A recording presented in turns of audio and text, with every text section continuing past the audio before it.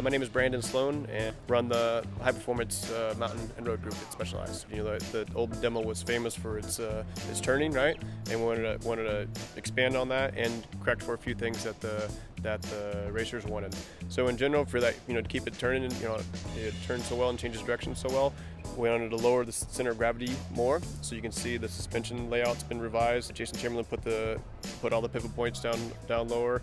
In that same process, we changed the FSR around a little bit. Gwen and the racers asked for a little more bottom out control, obviously at the end of the stroke there, help control the big hits after after big landings and stuff. So lower CG, a little more bottom out control in the FSR system.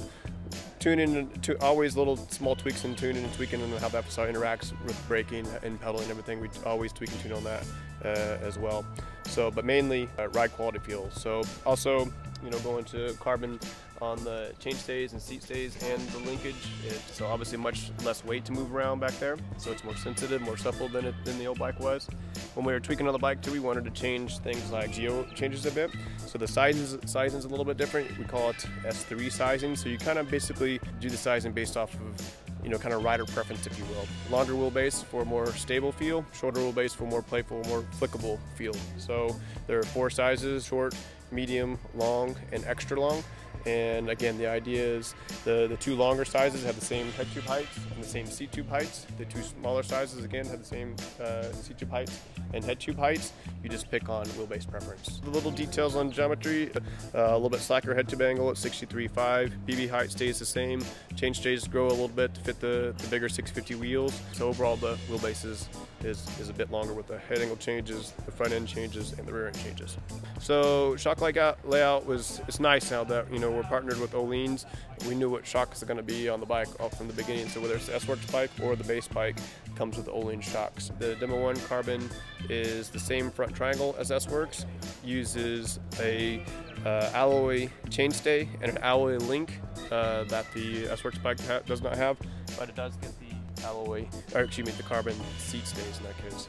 Both bikes have the Öhlins CTX shock, whether it's S-Works or the base bike or the frame set. So they all come with the same shock there. So it's a nice little shock upgrade for the base bike. When we reconfigured the FSR pivots, the main pivot naturally wanted to fall in the same real estate as the bottom brackets. So we devised a single axle system. It's very simple. You just tighten down one axle, and that houses both your bottom bracket bearings and also is what allows the chainstay to pivot around. We designed a custom bearing that's really low profile to reduce weight, so we're not using a humongous washing machine bearing in that location.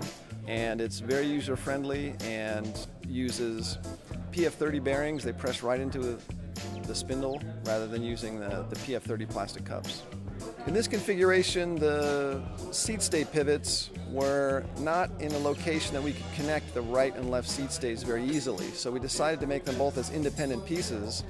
And instead of using a bridge to connect them around the front of the tire, we used a special square pyramid-shaped axle which locks on both the left and right sides. One thing that we're not a fan of on the FSR system is that because of the high rotation at the shock link, the DU bushings wear out fairly quickly. So on all of our bikes, we replace that with ball bearings. And on this demo, we're using an outboard ball bearing arrangement that presses into the carbon shock link, and that eliminates any wear on the DU bushing and makes your rear suspension much more supple. If you've ever worked on the old demo, you know how complicated it is to get the shock in and out. So we simply removed half of the seat mast so that you can get the shock out much easier. It allows for racers to get their shock retuned between runs quicker and allows much easier access to all the controls and adjustments on the shock, no matter what shock you put in there.